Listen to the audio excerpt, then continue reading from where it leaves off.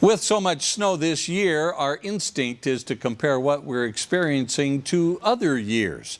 So Fox 13's Max Roth got some help looking in depth into how close we are to the biggest snowpack year on record. No matter what happens from here, this is a big water year. But it's going to take a lot for us to come anywhere near Utah's biggest ever year for snowpack and flooding.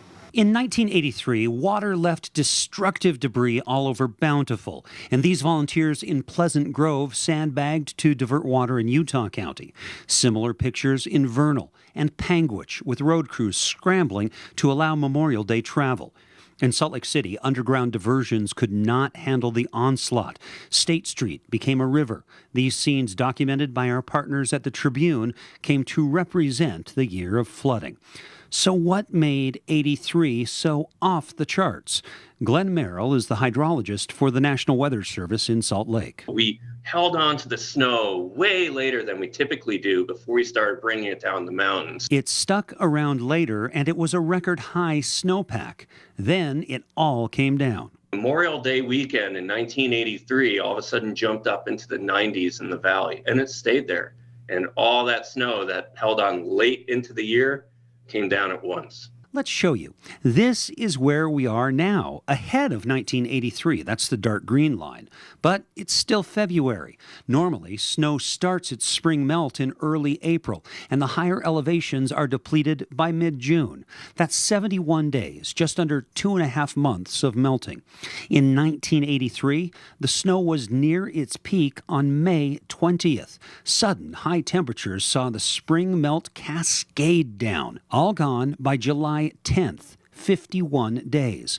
A lot more snow in a lot less time. What are the odds that we have similar events and a similar snowpack in late May this year compared to 83? The chances of seeing a repeat of the 1980s, they're quite slim for a variety of reasons. The three questions Glenn Merrill poses.